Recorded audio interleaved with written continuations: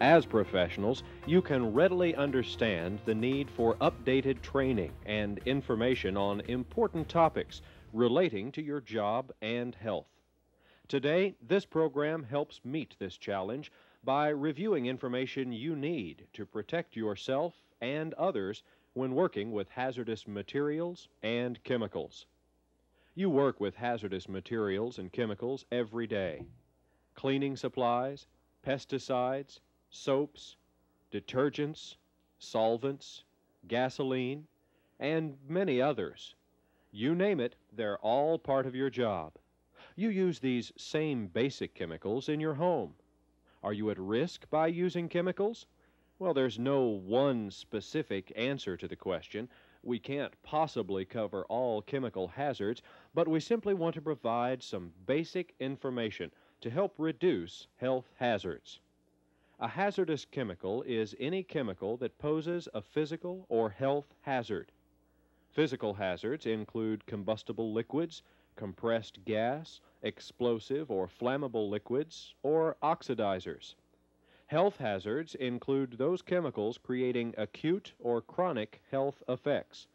Basically, anything that can damage the eyes, lungs, skin, or mucous membranes. All this tells you is practically every chemical at home or work presents a potential physical or health hazard. Of course, each chemical has varying degrees of hazards, and for that reason, it's critical for you to read and follow the instructions and warning labels on all chemicals.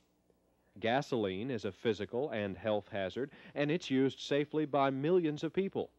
Learn the hazard and take the steps necessary to avoid the risks.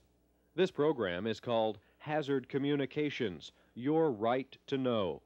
More importantly, it's your need to know. You already have an understanding of the chemicals you use at home and work, and you should be aware that some chemicals can be hazardous to your health if used improperly.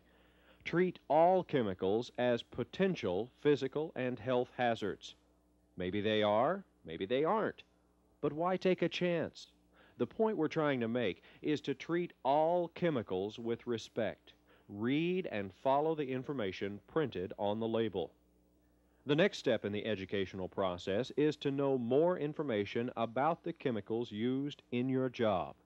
Information about the chemicals you work with comes in two forms: the manufacturer's label on the product container and on safety data sheets that are developed by the chemical manufacturer. This SDS is provided by the manufacturer and contains information on each chemical. A chemical inventory is maintained, and if a new chemical cleaner or ink is introduced, a safety data sheet is requested and reviewed by your plant safety coordinator.